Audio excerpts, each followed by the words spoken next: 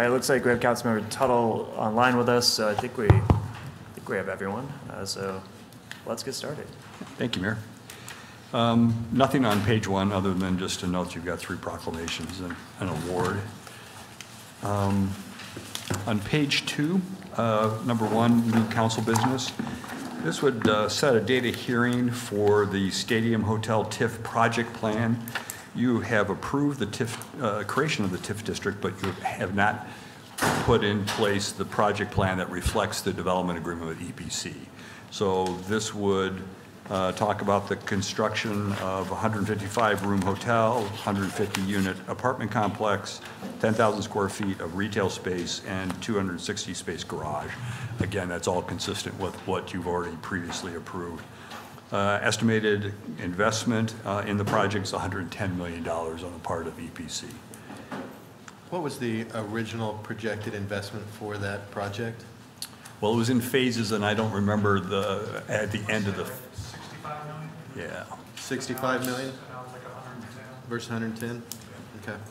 Bob, we're getting a lot of constituent questions about pulling it out of the TIF and creating a new TIF. Can we kind of briefly go through Yeah, that? Troy, you want to address that? Yeah, so. Go to Mike. Join us. Welcome to the table. Testing. Okay, so yes, this is a 2-part. First and foremost, the only thing that transpires on Tuesday is setting a public hearing on November 21st, right? There's no action, there's no public input. By state law, we have to set a public hearing for this. That's the only thing that's transpiring on Tuesday, is we're simply requesting to set a public hearing for November 21st for 2 items. Number 1 is an amendment to the original development plan, right?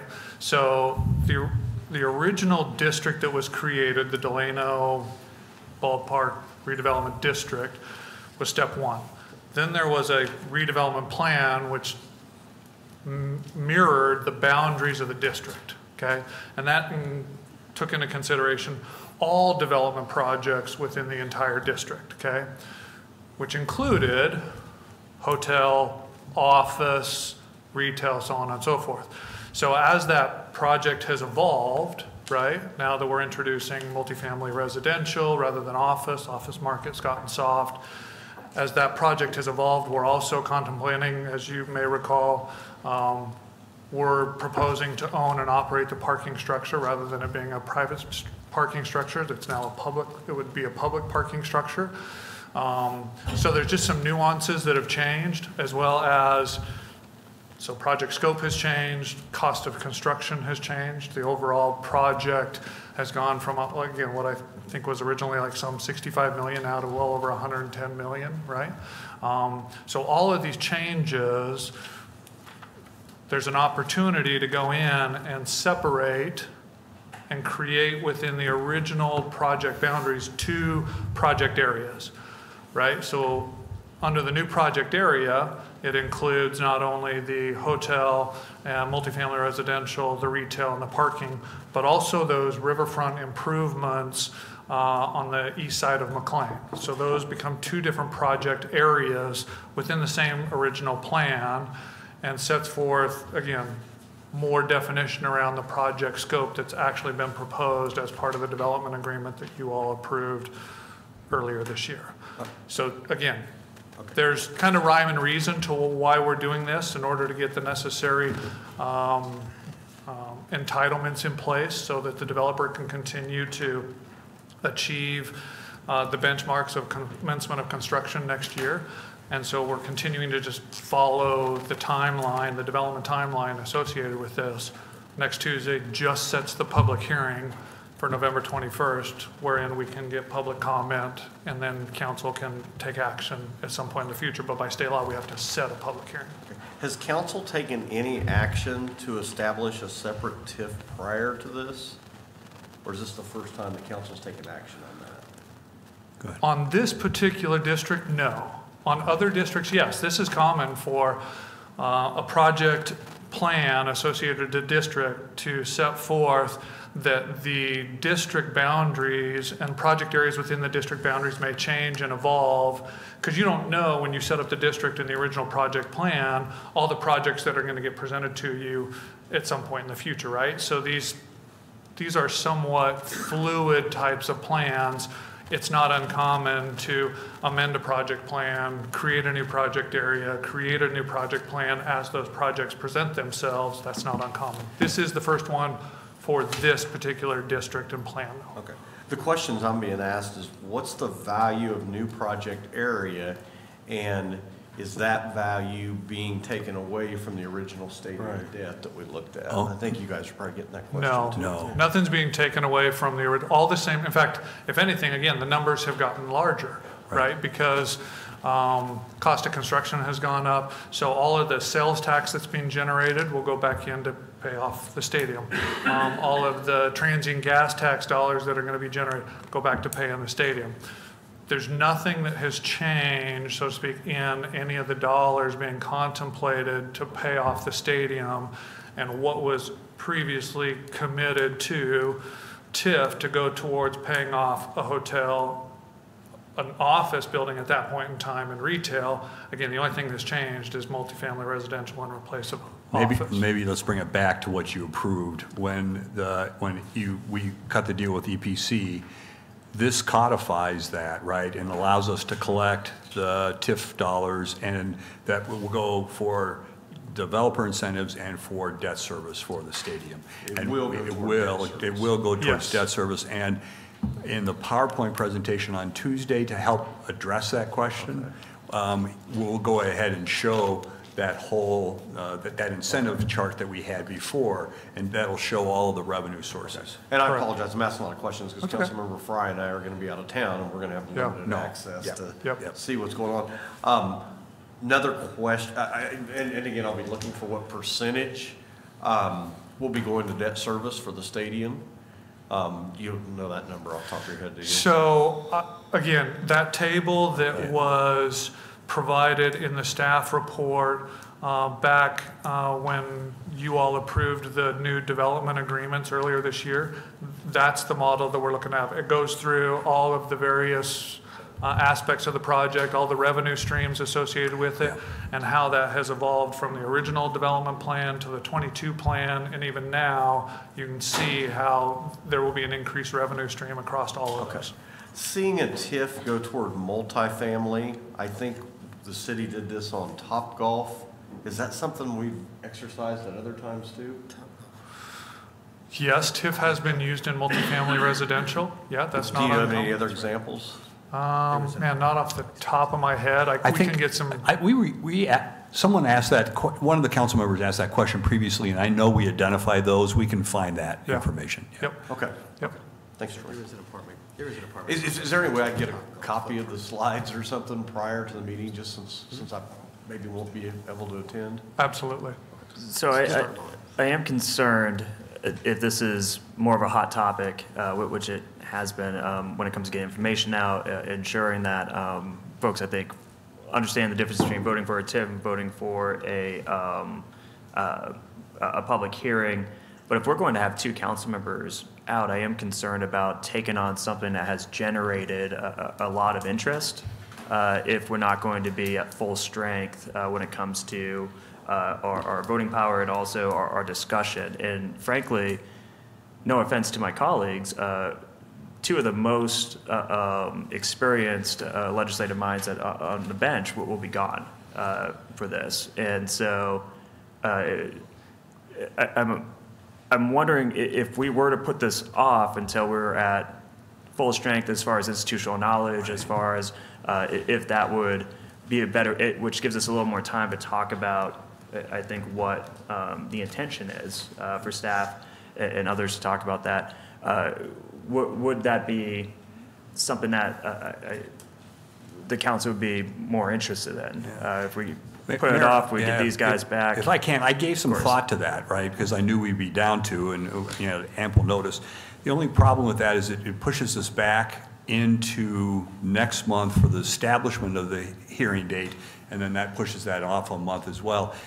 And getting this in place keeps us on a time frame for the developer to deliver on the schedule that we have, right? And so I didn't want to lose time, and I wanted to keep the developer on development of plans and getting something out of the ground, and that was the only reason. If we didn't have a public hearing scheduled for the 21st of November, I would say, yeah, I definitely understand that, but the real meat of the issue is going to be on the 21st, and it gives us over a month now to answer questions that come up, not just from council members going forward, but also from the public. So we got a lot of time to address those issues. It's up to you, but that's the reason why I didn't recommend. Of course. It would only be 2 weeks. Yeah, I mean, and I get the administrative perspective of keeping things on schedule. I think that's why, you know, you all work towards keeping our development opportunities moving ahead. That's kind of your all's role. Ours is to also navigate, I think, the public information as well, and making sure that folks know what's happening and that they are comfortable with the direction we're heading. So again, I think it's something we should talk about, and perhaps you know, as we move forward with it, just as a council, I just went through that as an idea. We don't have to come up with we don't have to come up with a plan at this moment, but we should be thinking about when it does come up on the bench, do we want to put it off until we're have better information out there, until we can actually address some of these issues, until we have Councilmember Fry, Councilmember Bluebow back on the bench, or do we want to keep moving forward? So I just want to throw that out there to the council. I think that I understand the administrative's perspective, and I also understand the public desire for more information in this as well. So I think it's going to be one of those interesting issues as we walk forward on you know, how to best to handle it policy-wise, but also when it comes to communicating and interacting with the public, and ensuring that that they know the intention and what we're doing. I guess, Mayor, if Councilmember Fry and I don't have the opportunity to participate in the meeting and you guys aren't comfortable with it, you guys could always, at that time, make a motion to put it off till the first week of November. And that's why I'm throwing out there is that we have other options if we need to.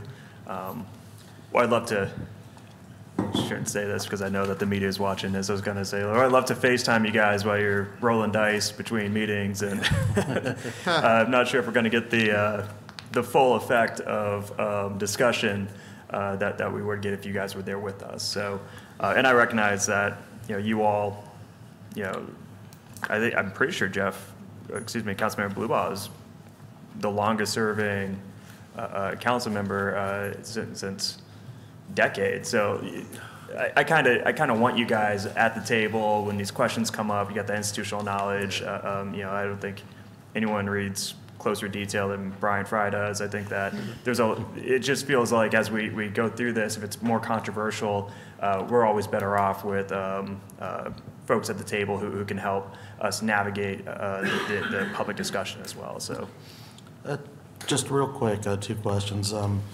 You said that this happened before. Were you talking about other municipalities, or do we have any examples of this in Wichita where we split up the TIF like this?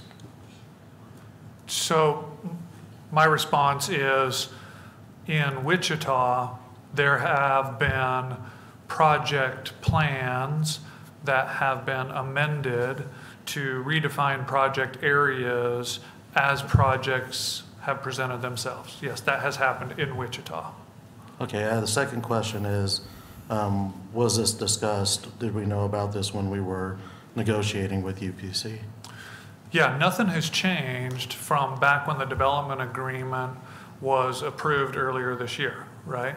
When that development agreement was approved and one party of the 3-party agreement was willing to remove themselves, and we now entered into a 2-party agreement, and now that party has an opportunity to pursue the development that was originally contemplated, again, with the minor changes to it's no longer office, it's now multifamily residential, and now we're talking about owning a parking asset versus it being privately owned. A few minor, nothing has changed.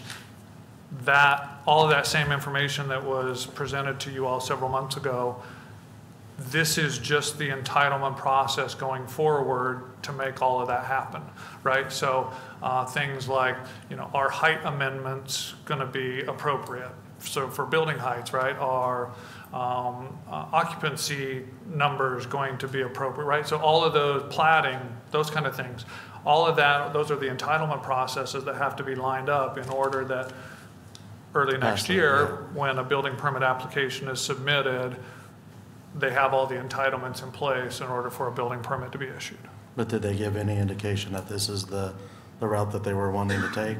Oh, absolutely, yeah. We kind of eyes wide open. We knew that we were going to have to go through some planned unit development amendments, and that we were going to have to possibly do some replatting and those kind of things in order to set the stage for them being able to get a building permit.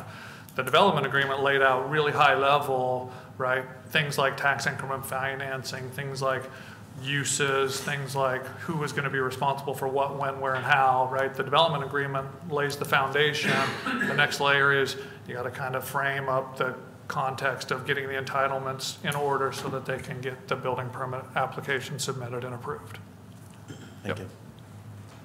So the action on Tuesday, again, is just the hearing to set the date for November 21st to do the full presentation and get all the facts. Correct. If we delay it, because we don't have a full body, and I appreciate that, Mayor, the earliest we'd be looking at rescheduling this would be November 7th, because the 24th is a consent, the 31st is no meeting, and then so now we're looking at 3 weeks. What does that do to that November 21st date? Does that push it back 3 weeks? So now you're looking at the end of December. I'm worried about, and trying to be cognizant of the timeline and the benchmarks that we set in place with this project. We have very aggressive goals to get this built and operational too. So the longer we delay it on a procedural matter puts us more at risk. So I appreciate us being here, but I think for just setting a hearing date, I think we need to move forward. Right, and that's the balance we play, right? Where if we put the hearing, if we put this item off, it puts off the entire project 3 weeks. What is the consequences of that? So that's and I love the feedback, because that's what we're going into this weekend thinking about, right? Like what. And we're all going to be out in the public this weekend, having opportunities to interact with folks and to have these conversations. Everyone in this room, I believe, except for probably Troy, has some type of public hearing, public event scheduled where we can have these conversations. And I think that my comments, besides being somewhat shorthanded on the bench, is basically there is an option as we move forward. If we're hearing from the public that, hey, we want more info on this, then there's that option. So that's more of what I'm trying to discuss as we move forward, is that we should keep an open mind as we go into the weekend, interact with the people we work for, and then when we come back on Tuesday, we might have a different game plan. But you are right and correct that the purpose is to schedule the public hearing. It's not to create the new TIF. Right. And I think that might have gotten lost in some online discussion by people who are seen as folks who are somewhat watchdogs. So, can we? How do we engage to ensure that folks are aware of what the process is and what the intentions are? So I just want to throw that out there. If you're getting a lot of pushback and we need more time to dialogue with the public, there is that option. However, the consequence is it does get pushed back a couple weeks or 3 weeks, and what does that look like? So, do we have any plans for a public engagement on this? Maybe a meeting that people can come to and ask the questions and get them answered? So obviously we're open to receiving questions and responding to those questions at any point during the process. This item did go before Metropolitan Area Planning Commission yesterday afternoon, did receive a vote, if I'm not mistaken, of 10 to 1. Recommendation for that was consistent with the plan and was consistent with everything that they had available to them. And so Yeah, we're certainly open for conversation. As far as stakeholder engagement, I'm not really sure. Again, nothing has changed in the plan, right?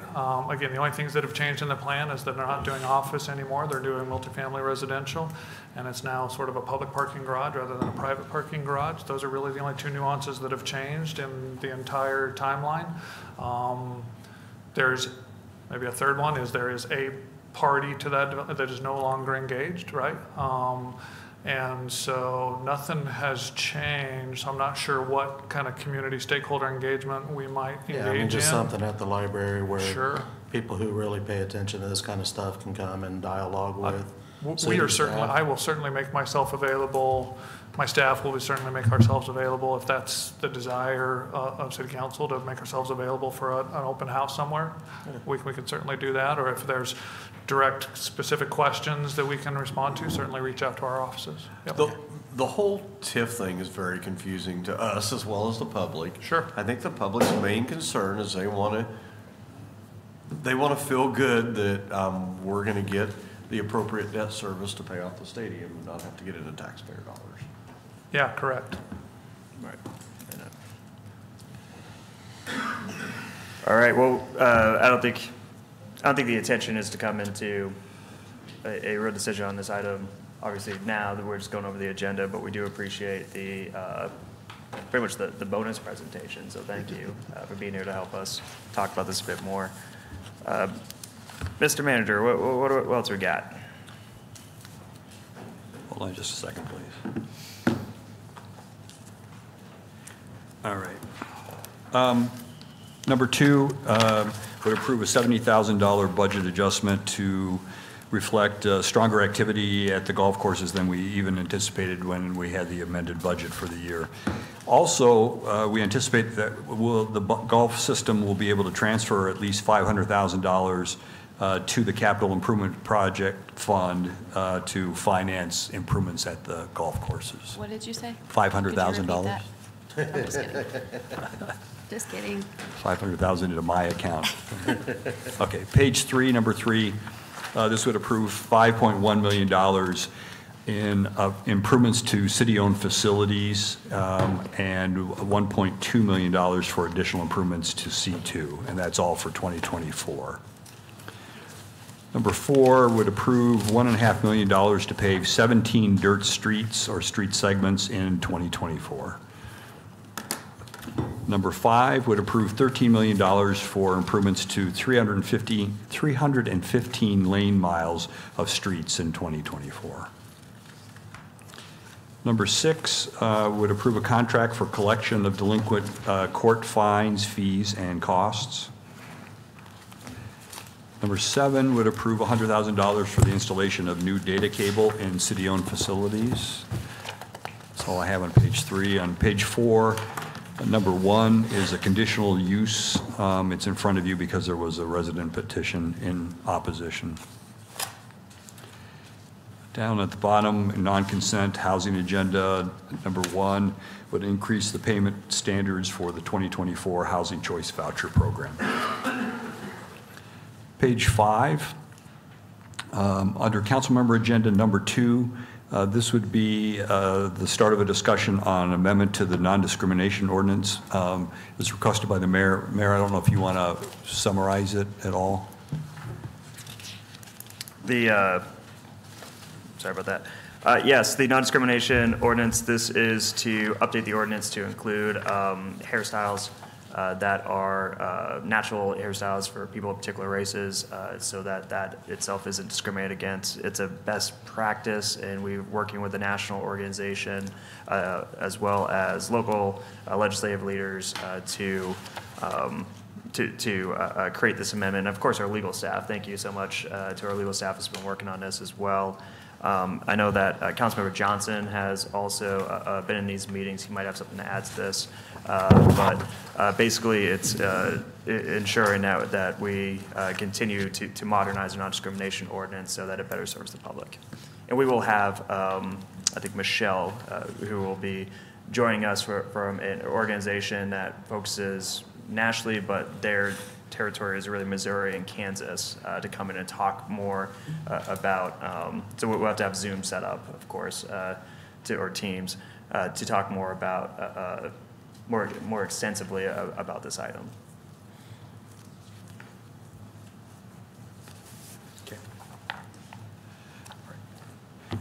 That's all on page 5. On page 6, 3A, this is our annual allocation for sediment control payments to property owners located in the Cheney Lake watershed. This is the implementation of best practices in order to control the amount of sediment that goes into Cheney. Cheney has water?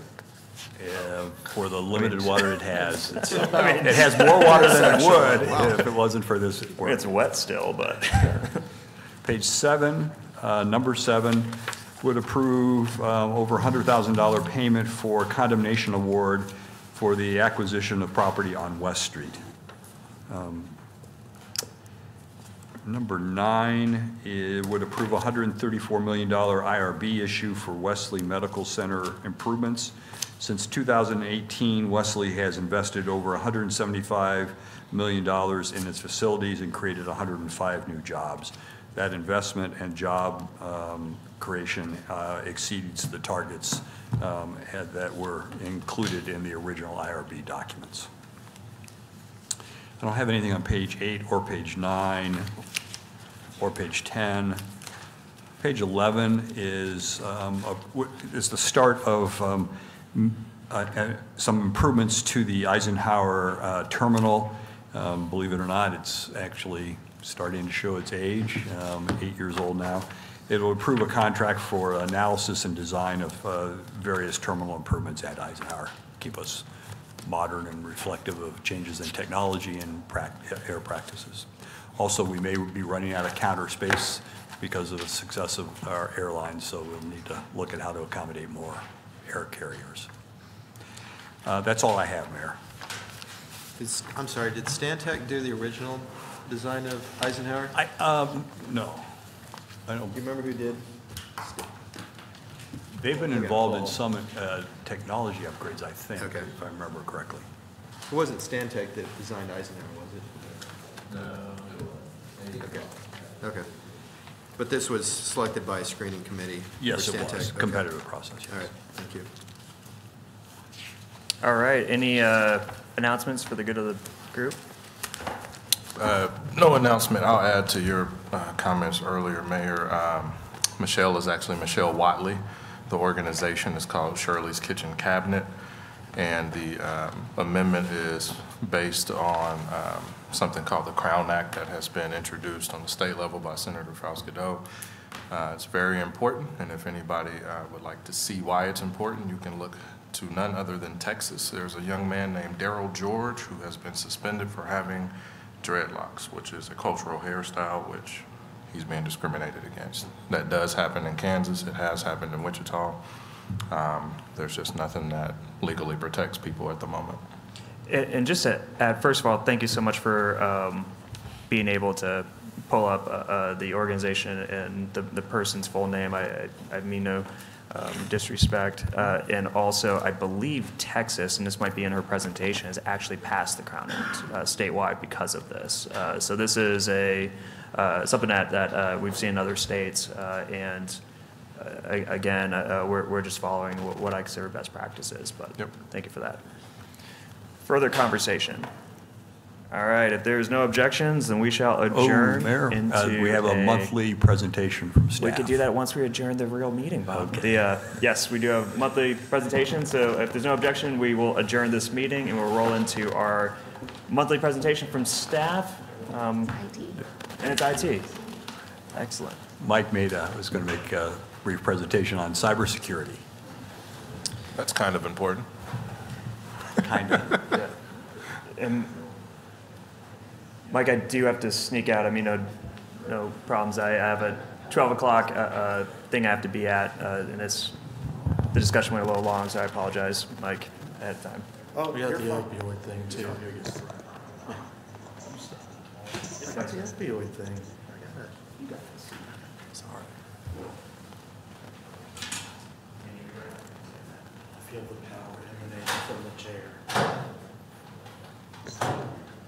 Just when I was going to talk about, you know, you would have an ordinance about hair, we're not doing a discussion. So just a few up front. One, I'm not going to talk about specifics in terms of what we're doing on the back end. Hopefully everybody realizes why I'm not going to have those discussions. Obviously, I'm always here if you want to have those discussions with me or one of my staff one-on-one. We're open to have those anytime you have questions. Those are just not something we want to put out in public in terms of specifics. So I just wanted to make that clear. One of the things I want to talk about is cyber is more comprehensive. As you can imagine today, right, everything's digital. So when we're talking about everything from your access cards to doing MFA to your cell phones to, right, and Bob was talking to me earlier about getting phishing attacks at home. You're going to see more and more of that. We stop literally millions of phishing attempts before they ever reach your box. Still, some reach your box. And with AI today, you're not going to see the misspellings and the obvious, right, things that you're, oh yeah, I'm not that dumb, and hit delete. Those you're going to see those less and less. The reason I put this statistic in here is mainly because operational and mission critical technology environments. I think it's important that we all understand that because of the nature of tech today, we have some vendors that might not be really caught up. We might think they are, and in some cases they're not.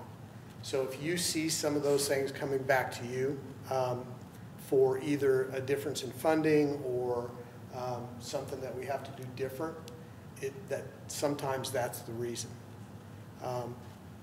We trust vendors to have that knowledge. Sometimes we have already found, some cases they don't. So just that's more of a FYI than anything else. You always have to throw one of these screens up, right? Because it's an attention getter. City of Dallas, I know the CIO there. I talk to him on a regular basis. The issues that they've had, if you're aware, started in May. They are now in August. They found a number of additional issues. The reason I bring that up is to give you an idea. Now, their infrastructure obviously much larger than ours, but the forensics that sometimes it takes to understand what they've gotten into, how deeply they've gotten into your organization can take a long time. So that's the only reason I put that up. Fort Lauderdale, a different type of, right, that was a social engineering attack where a payment was made they thought was legitimate. It was actually went to bad actors. So multiple levels that we have to be aware of in terms of how we approach cybersecurity and why it's important to the city.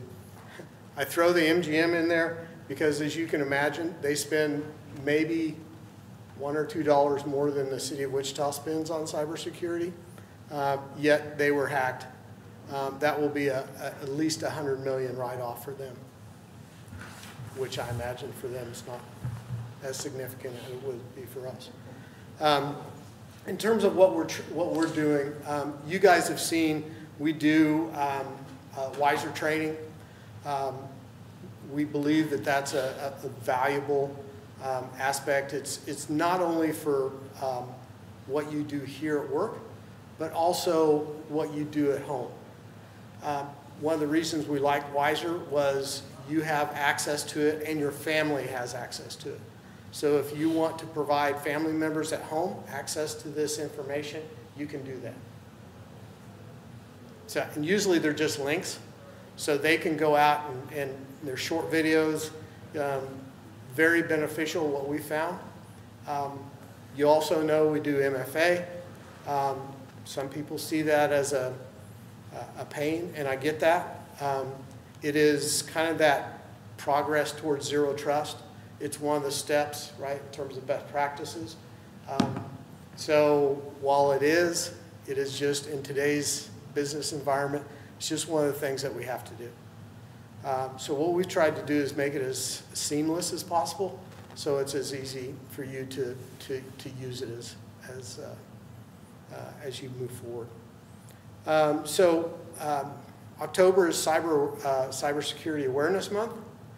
So we're doing a little more of a ramped up campaign with staff. Again, we believe it's important not only for staff here, but what they do at home and for their families. You guys are targets. I'm sure you all already understand that. Bob is a big target. Anyone, right, department heads, you're going to be targeted. People don't believe that we get attacked by nation states. We do. And we get attacked on a regular basis by nation states. They are well funded. All they're looking for are holes. Now, the one thing I will tell you, this is not the guy sitting in a hoodie in a basement somewhere, on a computer, right? These are automated bots crawling the internet constantly, looking for holes. When they find them, that's when usually people will get involved. But a lot of this today is automated, and especially with AI on the back end is used as well. You can go out and buy a kit on the dark web to do whatever you want to do. So it's kind of in one way, it's kind of funny. It's not funny, but it's, right, you can go buy whatever you need to do hacking, or if you're a hacktivist. So my point is, you don't have to be a coder anymore. You can just go buy the services. So when we're talking about the big picture, I just threw that in again to make sure you all understand the expanse of what we're talking about. A lot of times people think when we're talking about cybersecurity, it's when I'm using my cell phone or my PC. Not the case. We have camera systems. We have our traffic signals, our SCADA systems.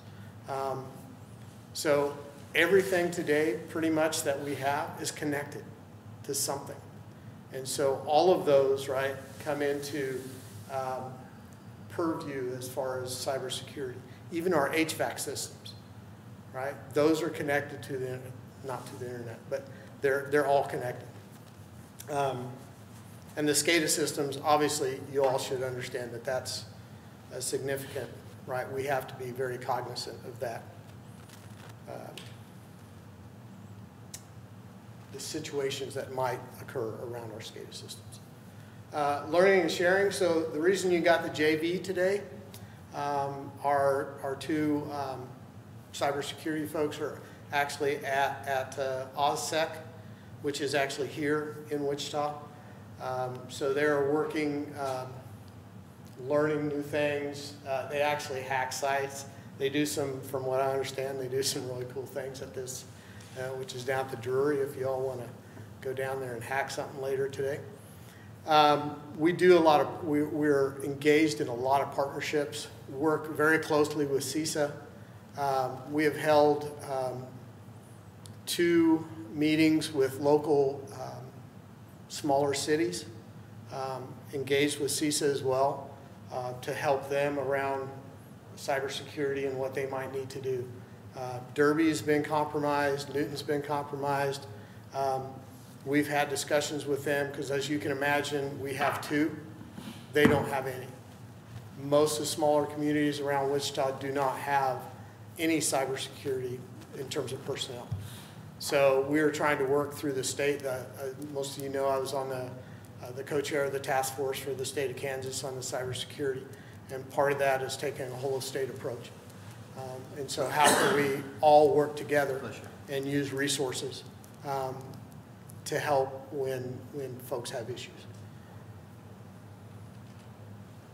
So that, in essence, I didn't want to keep you, anytime they put me in between you and lunch, I try and make it as quick as possible. Yes, sir.